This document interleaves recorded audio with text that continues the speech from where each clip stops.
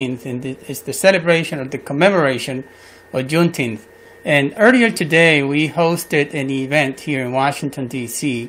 I live streamed a little bit of it, but the program itself I was not able to live stream it because I was one of the speakers, so I wasn't able to be the camera guy while I was actually talking. So for the most part, I didn't have an opportunity to do much of the filming. I did have somebody with me that helped me do a little bit of the filming, and so what I wanted to do is I wanted to share with you the event today. The event took place today, like I said, in Washington, D.C., in the northwest part of the city. It started out at a high school, and people walked about half a mile to a final destination where it was a beautiful scenery. The weather was just perfect, and we had a decent crowd that showed up. So I want to share with you that footage that we took earlier today. So let me put the video up for you so you can see it.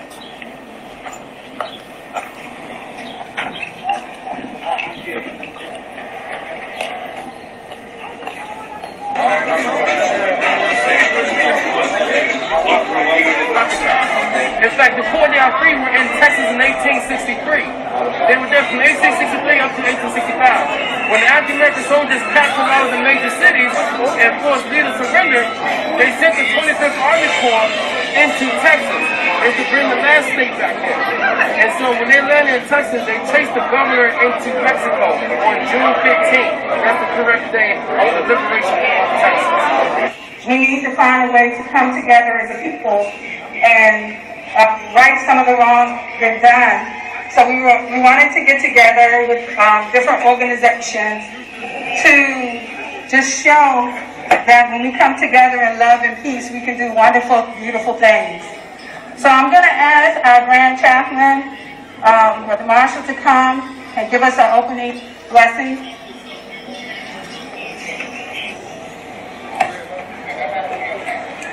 With our heads bowed.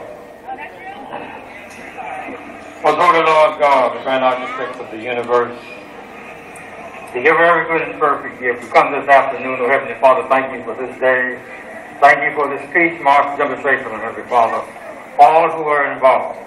We come here, O Heavenly Father, because so many things have been going on since the pandemic. We ask a special blessing on those black lives that matter, those men and women that have been lost through police brutality, through shooting, O Heavenly Father. For all those innocent ones who were found guilty, now found innocent, O Heavenly Father. We have to bless them. There's so much that we have to be thankful for. Bless all here that are assembled, O Heavenly Father. We bless the organizations that are here today. We ask a special blessing on our worship Grand Masters and most worship Grand Nation, O Heavenly Father, and all here assembled. But Lord, more than that, let us remember what old King David said when he had a talk with you. He said, "Whither shall I go from thy spirit, and whither shall I flee from thy presence? If I ascend up into heaven, thou art there, and make my bed in hell, behold, thou art there. But if I take the wings of the morning and dwell in the uttermost parts of the sea, even there shall thy hand lead me, and thy right hand shall hold me. You're the Alpha and Omega, Heavenly Father. You're the beginning and you're the end. And we come this day, O Lord, just thank you for that.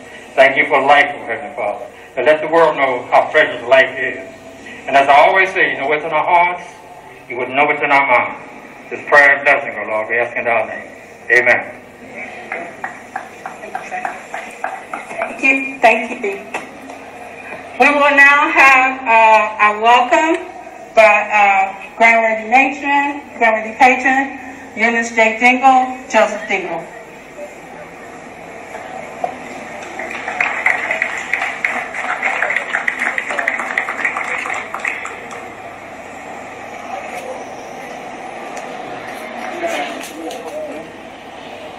Para open it up, Thank you, Worthy Matron Smith. To everyone here assembled, greetings. For we say all the time that this is truly the day the Lord hath made, and we should rejoice and be glad in it. I wish to welcome you to our historical location. This Prince Hall Masonic building erected cornerstone reads 1892. Our history dates back long before then, as we know it, of slavery, the era of Reverend Dr. Martin Luther King, historical incidents of Emmett Till, Rodney King. Down through the years, we've witnessed time and time again. But because God allowed a pandemic to have us seated at home to witness for ourselves, it was almost as if they didn't believe our stories. And so now, having seen it with their own visible eyes, we are here today to speak out for countless events that have happened, for George Floyd, and recently Rayshard Brooks, and all of those who have suffered in our own lives. I can tell you stories myself from my childhood to now. And so it is we welcome you all that who have taken the time to come out, because this matters. This means something to you. We welcome you here on behalf of the Georgiana Thomas Grand Chapter, Order of the Eastern Star, an organization that stands for charity, truth, and loving kindness. Countless years we have given of our time and service through scholarships, charity, community service, and just love for our fellow brothers and sisters. Thank you for coming. We welcome you.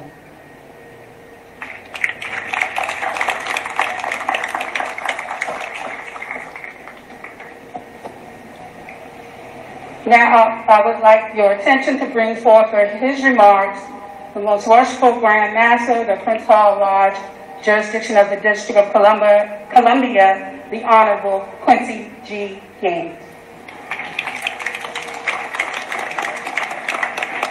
Thank you.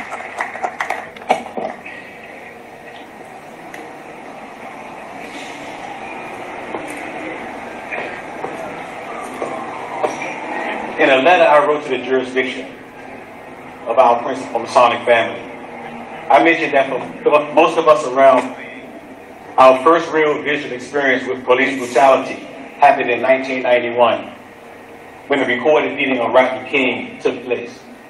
Riots, protests, gatherings, speeches, and marches followed that event as well. 30 years later, and at various intervals in between, history has repeated itself. Those 5 forms of demonstration continue to be invoked with what appears to be no avail. One question, and one question remains: what will it take? As Prince Hall Masons and members of the Order of the Eastern, our support has been storied, financially and physically supporting, who continually labor and fight to get the answer to what will it take. Today I have called upon the jurisdiction to march in solidarity, brothers and sisters, to show that we are not silent, quiet, or lacking in action. I want to thank the Grand Worthy Matron for putting the call out as well, and for bringing those welcoming words. Juneteenth is often referred to as the longest running African American holiday, but it sure is hard to celebrate when we still appear to be fighting for the right to be equal, treated fairly, and free to believe that when we get pulled over or walk down the street, enter a store, that the approach and mindset is the same for us as it is for others. So I continue to say, what will it take? Thank you, members of the jurisdiction, for coming out and supporting this event. Thank you.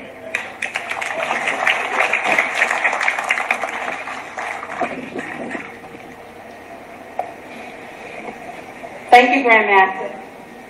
We will now have coming forward a brief history of Juneteenth and this Civil War, African American Civil War Memorial. Former council member from Ward 1 and the director of the African American Civil War Museum and Memorial, the Honorable Frank Smith. Thank you very much. Let me welcome you to the African American Civil War Museum and just say that we stand in front of these walls here that have the names of 209,145 African Americans who joined President Abraham Lincoln in the Civil War to fight for their freedom. If they don't join this army, slavery doesn't end. And if slavery doesn't end, we don't have no civil rights because we were a people without a country. We was defined by the Constitution as slavery and property, and we had no rights until this amendment was passed. And so, what happened on Juneteenth, June 19th, somewhere between the 5th, the reason why they call it Juneteenth is because it happened between the 15th and the 19th. Okay, nobody really knows the exact date, but we settled on June 19th when Granger and the Union Army go into Galveston, Texas, to read the Emancipation Proclamation. Now, I made some copies of it that I was going to hand out, and then somebody reminded me that we've been told not to hand out any paper during this time because paper carries that pandemic drug, that pandemic germ that is torturing our community. And being a 78-year-old survivor of cancer and a few other things, I certainly don't want it myself, and I don't want anybody else to have it that's around us. But I wanted to just share this story with you today because some controversy. I just finished a press report about renaming some of these monuments. And I gave them the names of about 8 or 10 soldiers who are named on this wall right here, who ought to have some bases and some monuments and things named for them. Their names on our walls out here, but they ought to take down some of these things like Robbie Lee on them and put some of these soldiers up there who were loyal to the United States, who gave their blood and gave their sweat to make this country a better place. I think it is criminal, to be honest with you, that an African American has to go to Fort Jackson to take his basic training on a base that's named for a Confederate soldier who committed treason and tried to destroy the country. So it's about time for that to be changed, and I think by now we've got enough young people out here who are mad enough and smart enough and cool enough. You all are going to change this thing, and so I want to take my hats off before I leave here and give a tip to the young people in Black Lives Matter who have really turned this world upside down. They've turned this world up and made it a better. So congratulations to you for all you do. Keep up the good work. Don't stop until victory is won. Don't stop until victory is won. To bless you, and may God continue to bless America. Thank you. Thank you, Councilman Smith. I have come forward for a peaceful Yashin Baba Radi Harambe. I'm sorry, Marcus Hughes. I'm sorry. I got that on. Moment of silence. Yeah, I'm sorry. Good morning, everybody. Good morning, everybody. Good morning.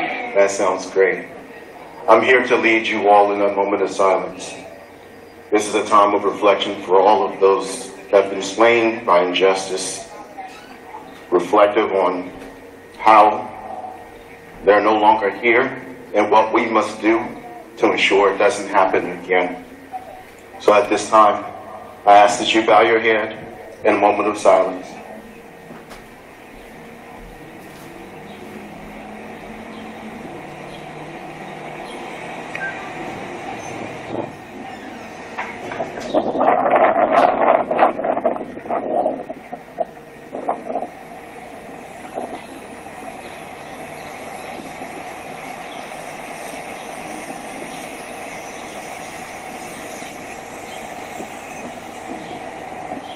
Thank you. Say their name. Say their name. Say their name. Say their name. Say their name. Say their name. Say their name. Never allow anyone to forget those names.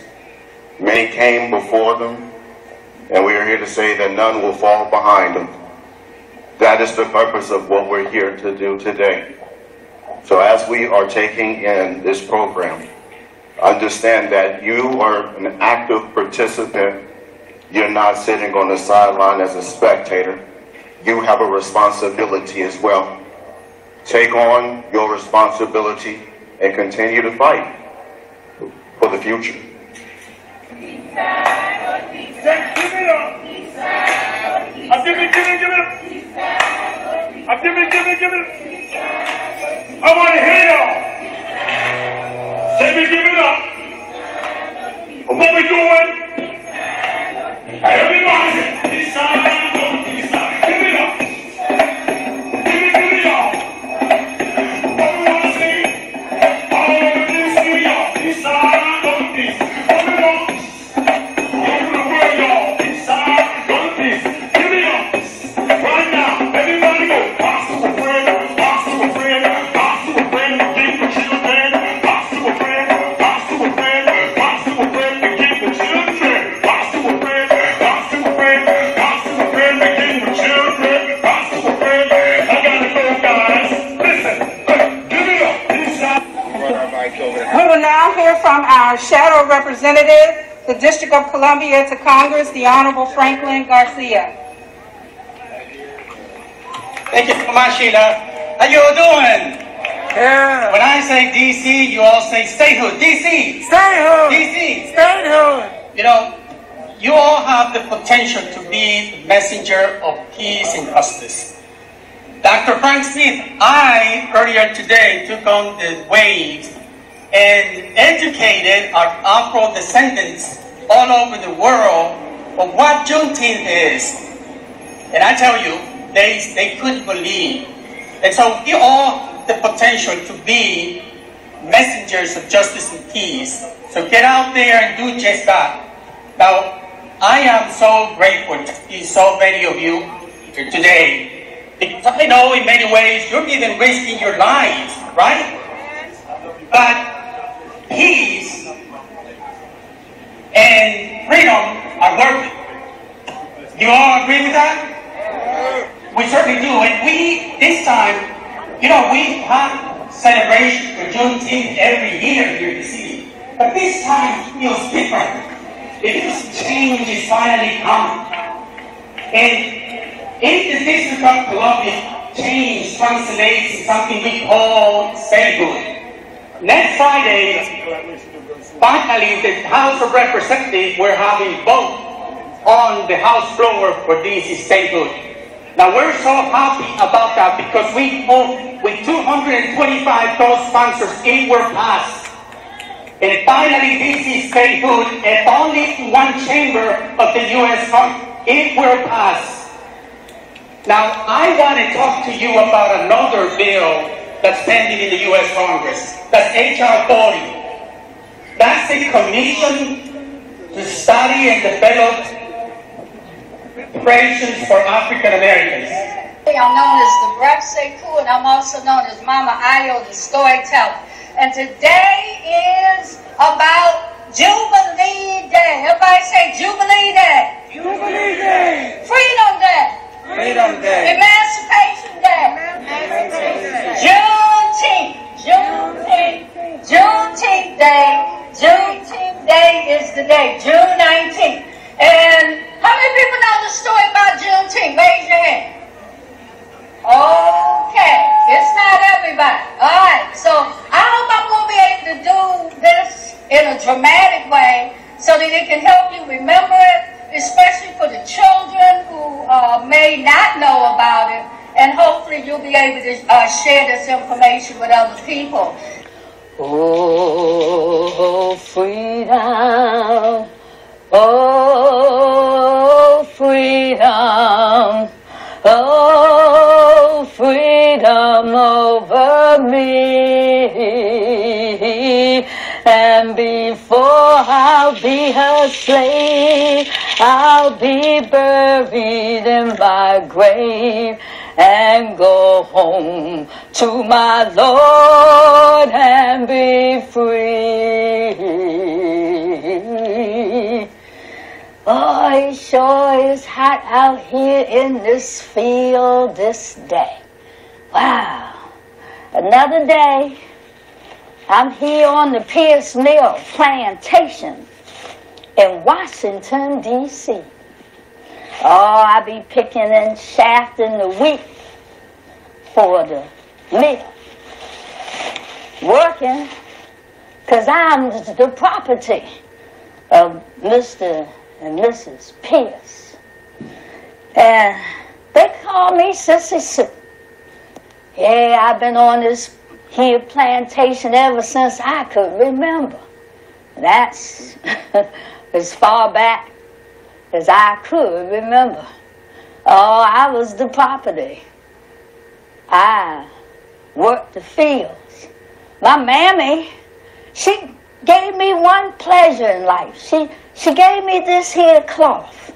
This here cloth, she said, came from Africa. And I didn't know where Africa was, but I knew when I put it on, I knew that it was from my mammy.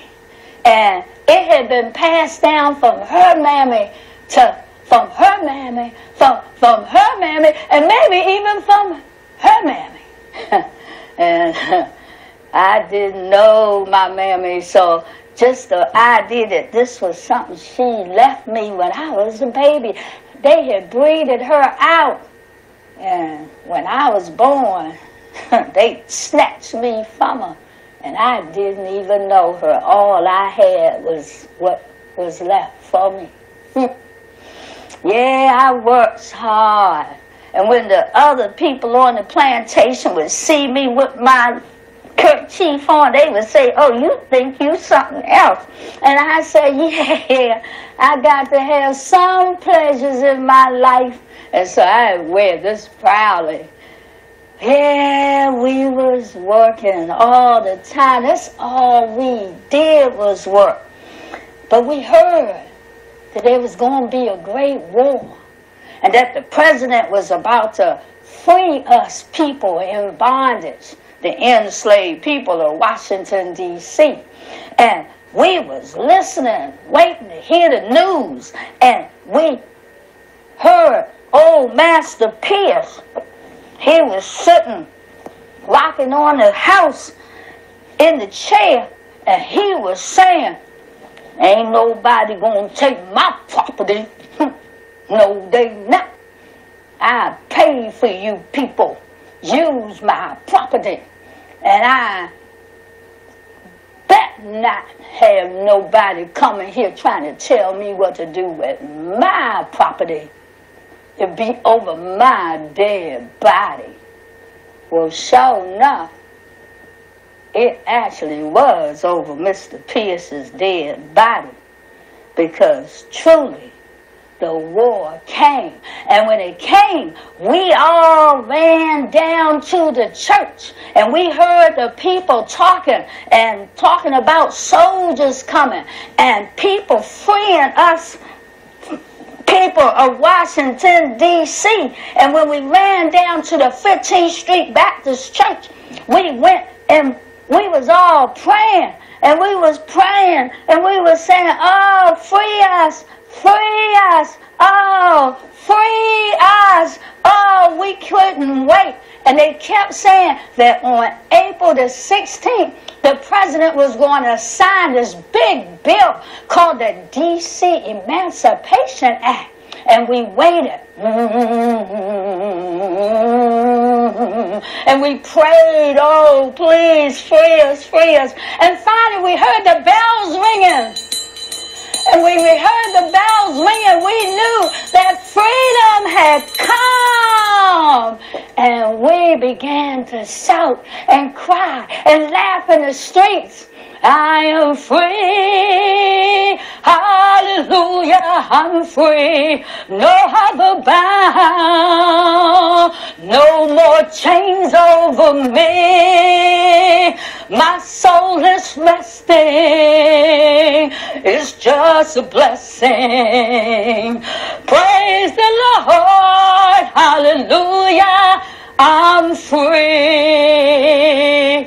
Oh, and we was just so elated, and the bells was ringing, and people was running in the streets. And I ran back up to the plantation, and I saw the master. He was looking real sad. And I saw old Willie Sam.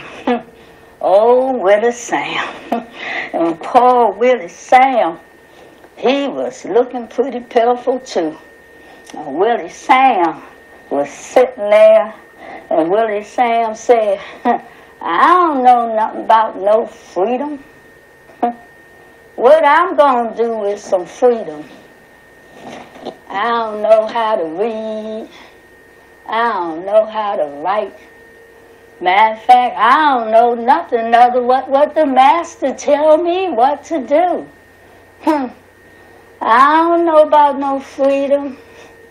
I guess I better just go on back to the plantation and wait for Mr. Pierce to tell me what to do with this here freedom. Well, I looked at Willie Sam, and I looked down that road, and I said, Willie Sam, you might not know what to do with that freedom, but I know what I'm going to do. I'm going to get away from as far as I can. And I ran, and I ran, and I ran for my freedom.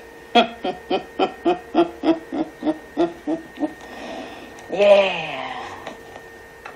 Well, that was in 1863, April the 16th.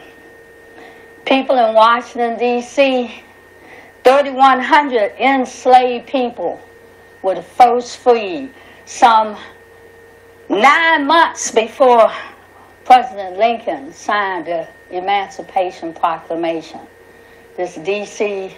Compensated Emancipation Act meant that we were the first free, but we're still not free until we free D.C., the last colony. We're still not free until we free D.C., the last colony. Oh, it's a whole lot of people in D.C. who are being taxed without representation. And to say that we were the first free, but we're the last free, the last colony, it means that until all of us are free, none of us are free. And we've come a long way since 1863, but we still have a long way to go. Black folks are still being used as enslaved labor. We're still demanding our reparations. We're still doing everything we can to have freedom, like equal rights and civil rights and housing and education rights. We have a whole prison industrial complex that enslaves us still today. And we're being shot down in the streets and police brutality. So we're still not free until all of us are free. And we're definitely not free here in D.C., the last colony.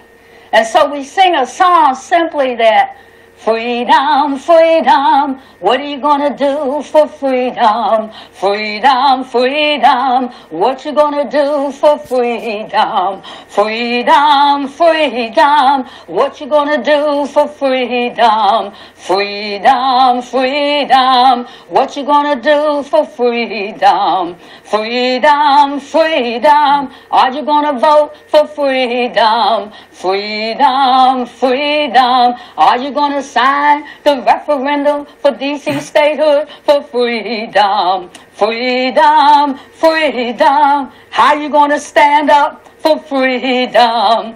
Freedom, freedom, what you gonna do for freedom? Okay, wonderful. That was a great way to end that. And so, as I was saying earlier today, earlier when I started the broadcasting, what I was saying is that that was a program that took place today here in Washington, D.C. in the celebration of the commemoration of Juneteenth. Today is June the 19th, 2020. And so earlier today, a lot of people got together and staged a commemoration event commemorating the day in 1865 when the last slaves were actually called to freedom. And so we just wanted to make sure that you had a chance to see what happened today here in D.C., and I'm sure throughout the nation as well. So thank you so much for watching.